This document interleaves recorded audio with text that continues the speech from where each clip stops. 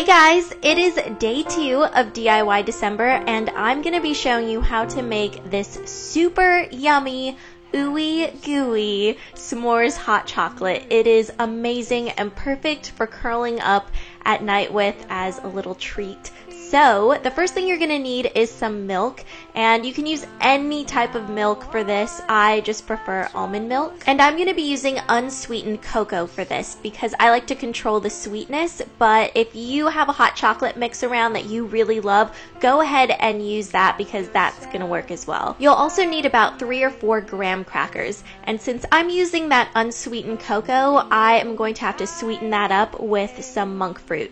Now, monk fruit is my sweetener of choice, but if you don't have this around or you prefer another sweetener, go ahead and use that. This is a really flexible recipe, so you can use the things that you like best. And from here, all you're going to need is your favorite peanut butter, and of course, you can't have s'mores hot chocolate without marshmallows. For a single serving, I like using about a cup of milk, and I pour that into the saucepan, turn up the heat to about medium, and then it's time to mix 2 tablespoons of the unsweetened cocoa with 1 tablespoon of the sweetener. So I'm just mixing all of that together so then I can take a whisk and incorporate that into the milk that's warming up. And I like using a whisk because I find that it just makes everything blend nicely. So all you gotta do here really is just keep mixing until all of those clumps of cocoa have dissolved.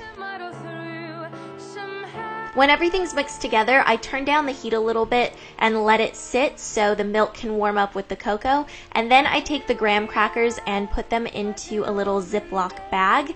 And then it's time to have some fun because you get to crush the graham crackers, and you want to make sure the bag is sealed for this, otherwise it's going to go all over the place. But I just use a mug and I crush it on my counter, and to get it really nice and fine, I like to roll the mug on top.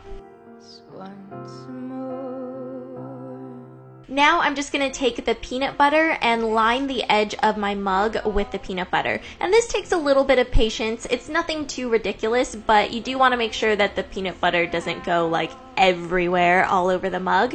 So when you're finished, you should be left with a rim of peanut butter like this. Then it's time to go back to those graham cracker crumbs that we made. So you're just going to want to pour these out onto a plate and then take your mug and dip that peanut butter rim into the graham crackers. And I like to push the graham cracker crumbs onto the peanut butter just to make sure it's all sticking. And look at that edge. That is awesome. When you drink the hot chocolate, you're going to get graham cracker peanut buttery goodness. Now it's time for the main event, the marshmallows. And since I'm not camping right now, I am toasting them over my stove. A gas stove will also work for this, but they toast up pretty quickly, so just keep an eye on them. Once your marshmallows are a nice golden brown color, you can go and grab your hot chocolate, pour it into your mug carefully, make sure you don't spill it because that wouldn't be good, and then you can add the marshmallows, and look how ooey gooey they are. Oh, I love marshmallows, especially when they're toasted.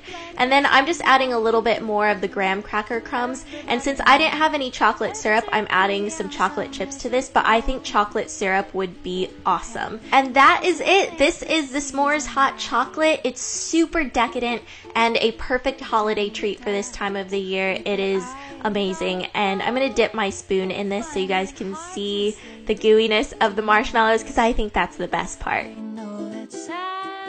I hope you guys enjoyed today's s'mores hot chocolate recipe, and if you try this out yourself, I want to see your photos, so tweet or Instagram a photo using the hashtag DIYDecember so I can retweet and like your photos on Instagram. And if you would also like to see my DIY December videos early, so before they go live on YouTube, and you may be wondering, how is that even possible? Well, I am able to tweet out secret links on Facebook and Twitter, so if you would like to see some of my videos early, I'm going to be tweeting out the links on some days like an hour or 2 early before it goes public on YouTube. So it's just a really cool way to see my videos before anybody else, and I think it's awesome. I did it with my first DIY December video, and you guys really seem to like it, so I'm going to keep doing it. And if you didn't get a chance to see my first DIY December video, I will link that down below in the description box for you guys and at the end of this video.